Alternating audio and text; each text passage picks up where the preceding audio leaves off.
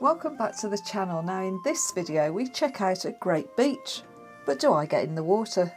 We stumble across a link to a famous radio inventor, but we damage Harry trying to find it. We get soaked through discovering a castle, but where is it? We get woken up by a storm, but does Harry survive? And finally, Stu treats me to a night at the mobile cinema.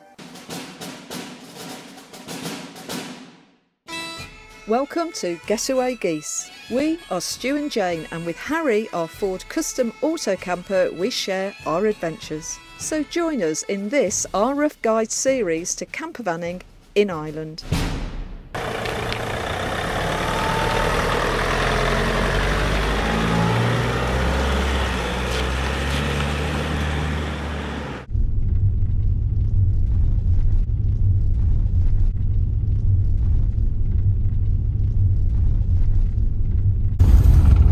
Left Galley after a lovely meal last night. It was a good stopover. I didn't sleep for some reason, but Jane slept really well.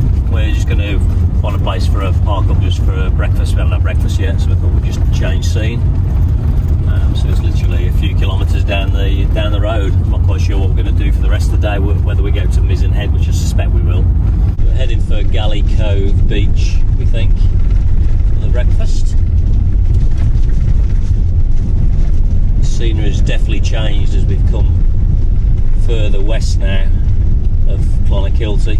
It's definitely come more remote. There's not much traffic on the road. This is the beach. Like high tide, so. Oh, this is Galley Cove beach. Yeah. It's the sand she was in. Jane was going to swim. Whether she will, I don't know. We'll see. I say we're heading toward Mizen Head, but whether we'll get there today I don't know, because we're just going slow. And it's looking like we've got the beach to ourselves. And after some breakfast, we explore the cove.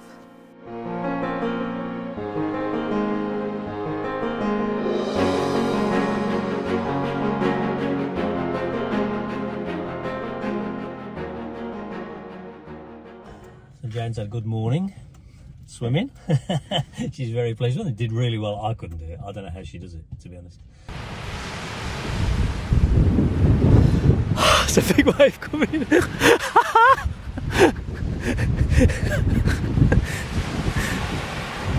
Everything's numb, so it doesn't matter. Yeah. You get to a point where it's just numb, so. It was good just to watch her do it. Yeah, so I was really good. Keeping an eye on her. There was some big, well, biggish waves coming in. I'm thinking, oh, she's going to get out in a minute, but she didn't. She kept on going. She's in. I thought that was a cry for help. Oh my God, I can't believe she's in. I can't believe she's in. I'm really pleased with myself because it's October and I've just been in the sea. It's cold, it's windy, so I'm like super proud of myself for doing that, because it was just like, takes your breath away. But I did it. I didn't swim far, but I did it. I just kept repeating, it's mind over matter, yeah. Mind over matter. Well, this Galley Cove beach, you can see the sand on Galley Cove beach is really nice. It sticks to your feet. So the only problem with going to a beach is that you end up bringing half of it back in the van. It's cold. Stuart's been in the bloody sea in October. You can see on a really sunny day it'd be a great spot. You can't overnight here. There's no overnight camping here, but come for the day, definitely, because it's just lovely. We just spent a couple of hours, and there's been this giant sort of seal out there in the bay, and a great big head sticking up. You thought it might have been fin at one point, didn't you? Because it looked it was the way it was. Yeah.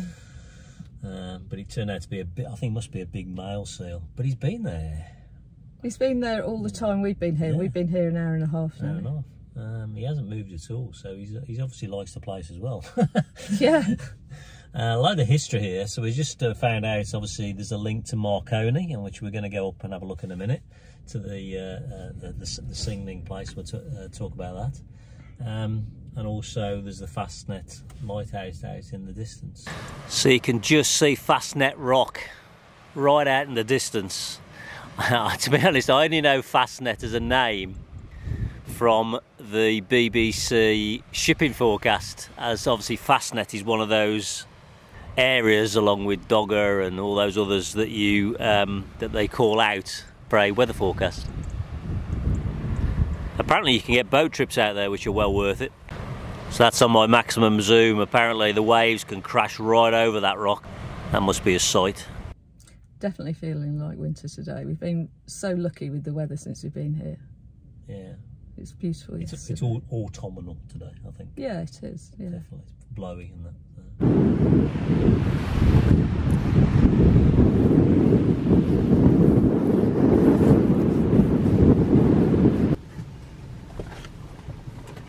You're getting blown around in the breeze out there on that branch. So we're just leaving Galley Cove beach, and while we were here we learnt about a connection to Marconi, which we didn't know. It's interesting, we're coming across this coast, and as you know, there's obviously a lot of fantastic landscape, but there's also a huge amount of history, either recent history or very old history. So we just found out that apparently there's a singling building up here that was linked to testing that Marconi had done. Brow Head, which is turning into quite a steep climb in Harry, hoping we don't meet anything, and it's a bit tight. So Harry's going to end up with a few more scratches. I think Harry's going to need a respray when he comes back from Ireland. Why? I'm not going to go any further because I think it's a dead end. Oh no, it's a dead end. We better walk, hadn't we? I think we better. Well, I think we no, because you can't park. We might be better walking.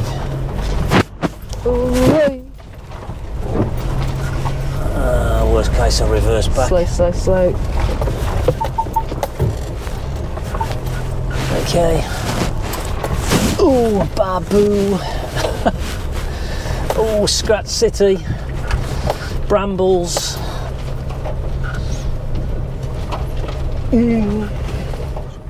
Oh, you know when you feel as though you sound. should. Oh, it's the sound, isn't it? No, okay. We made a mistake. I can't join in on this mistake.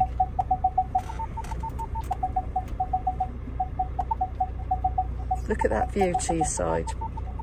You literally haven't seen what's out there. I've got no chance of looking at anything, man.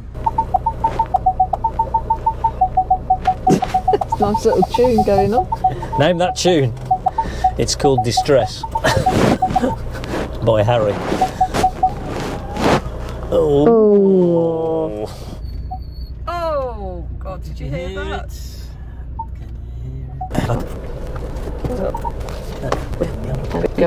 Stu's just gone to have a look up the track.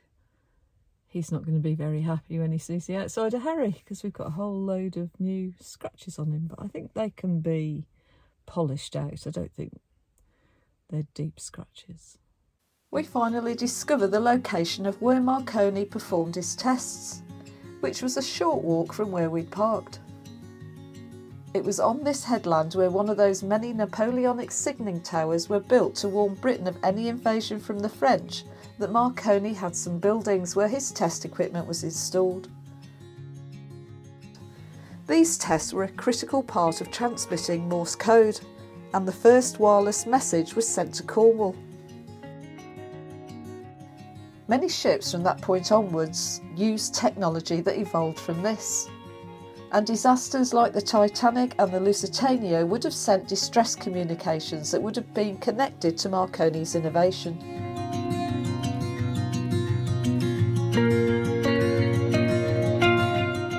The site commands stunning views, and you can see why, being so high up, that Marconi used it.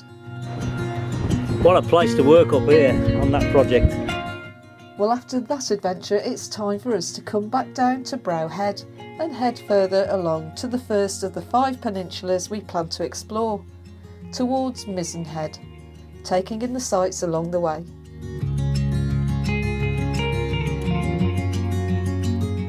We let a tour coach pass, and I'm sure these are more frequent in the summer and the spring.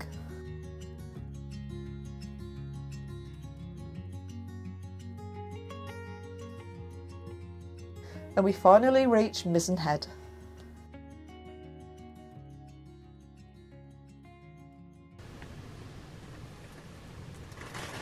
It's really windy out. I'm not sure I'd have my roof light up like that. I think one gust and that will be gone. I know the straps are strong, but it's still plastic at the end of the day.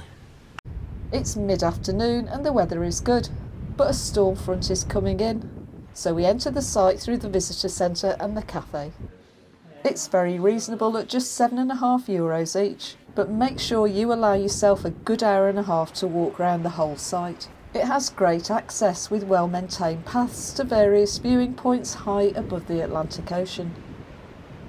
And we were just lucky in catching the weather right. Mizen is a strategic point for transatlantic shipping and was the last site for many as they emigrated from Ireland. The first bridge was commissioned in 1907, connecting the island to the mainland, and cost $1,272 at the time. And this is why we stopped. What a view!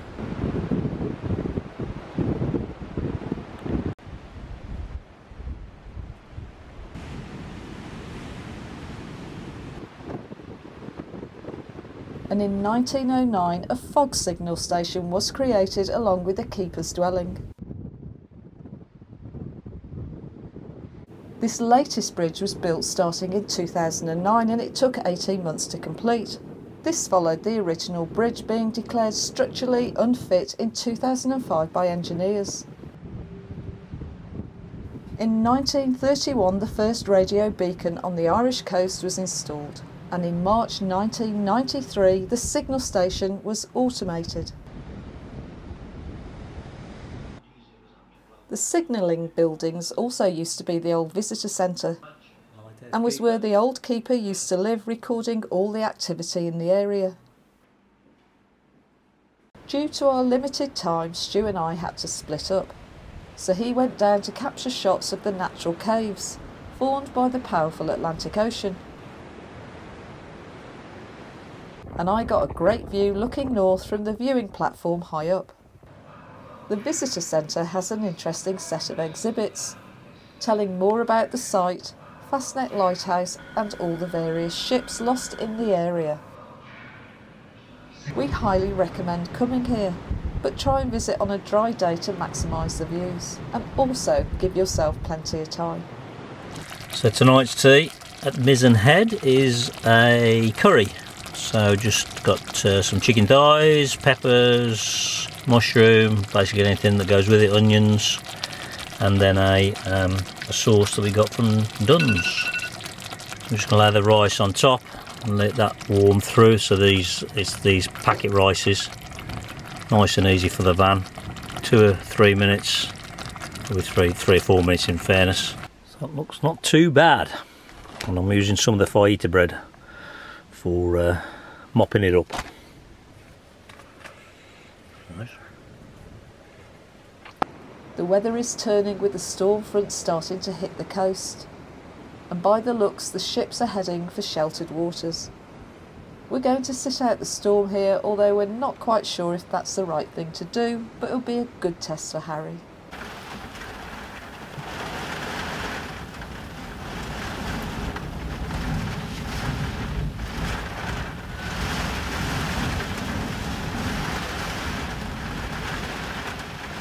It's 3:30.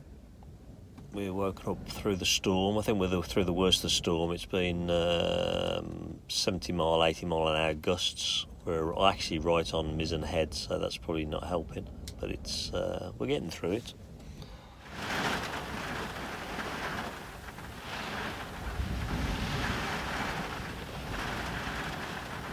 Well, we didn't get much sleep last night. It was really windy. Normally when you're in a van the wind's lovely to listen to, but last night I was really concerned that we were going to be hit by something that was flying, but the van was just very bad wind. So it's yes, it went on to about 2 or 3 o'clock in the morning. I did sleep the night before, so I'm even more tired at the moment because I sort of got really broken sleep. But it died down, and it's gone very calm now. Actually, and it's just started to lift the weather. But we got a visitor again last night, but this one didn't have an egg.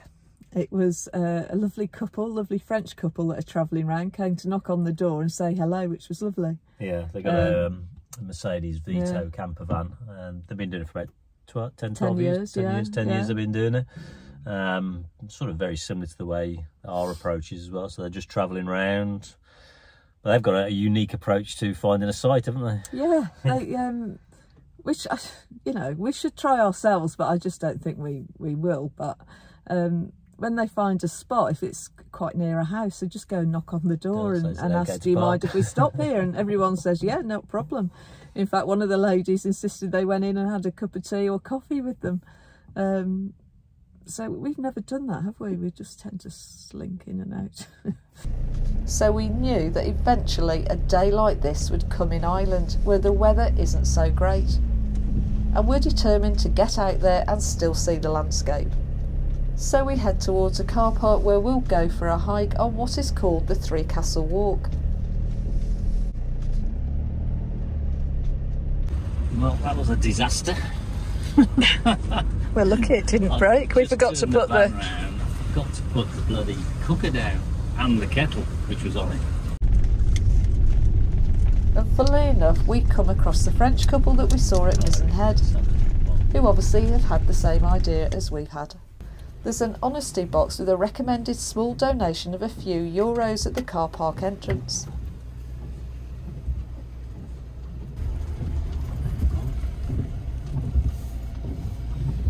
Our French friends, they've obviously gone off. They obviously waited for it to clear a bit.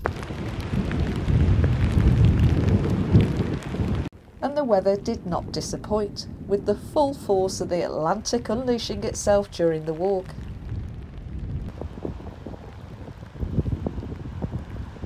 The castle is only accessible by the footpath.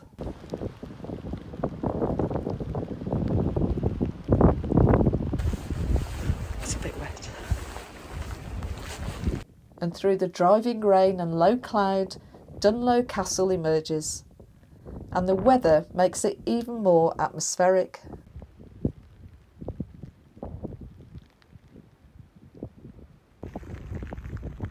There's no drones allowed, which wouldn't have happened anyway today.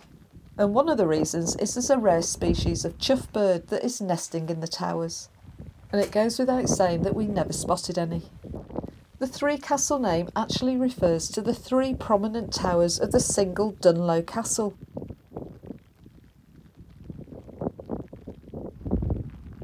It's thought to be one of the oldest Norman castles, dating back from the 1500s, although earlier fortification go back to around 1207. So it's absolutely belting with rain. You might not be able to hear me. The wind's howling, but definitely worth the walk. Fantastic ruins. Apparently over 800 years old, but it's absolutely lashing it down. The rain's coming in off the sea following the storm yesterday. It's carried on. So all I got is my iPhone because everything else is going to get drenched.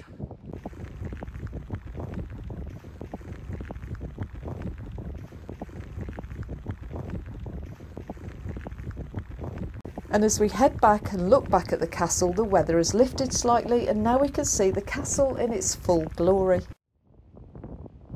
Back at Harry, we discover there used to be some sort of boat slipway and winch system, but it's obviously been a long time since it's been used.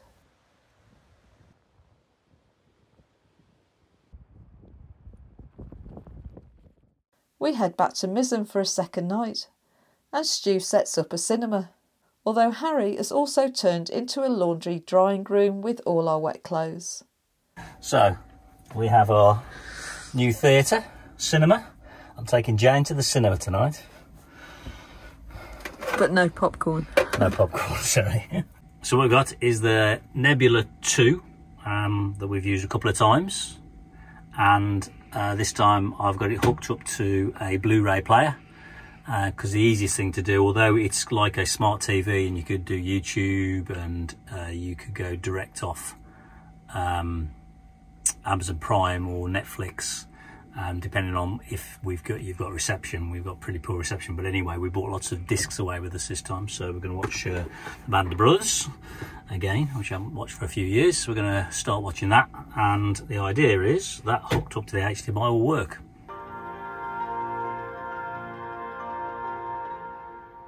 So this is working really well, because we can bring, even if we haven't got reception anywhere, you know, the only thing we've got to do is charge up the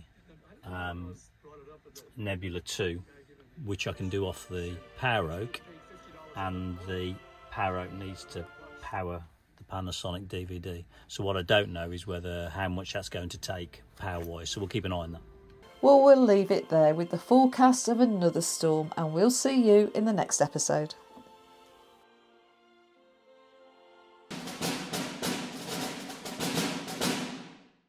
So thanks for watching, and if you enjoyed this video, then help us grow the channel by subscribing, liking and commenting. And we'll hopefully see you in the next episode of Our Travels in Harry.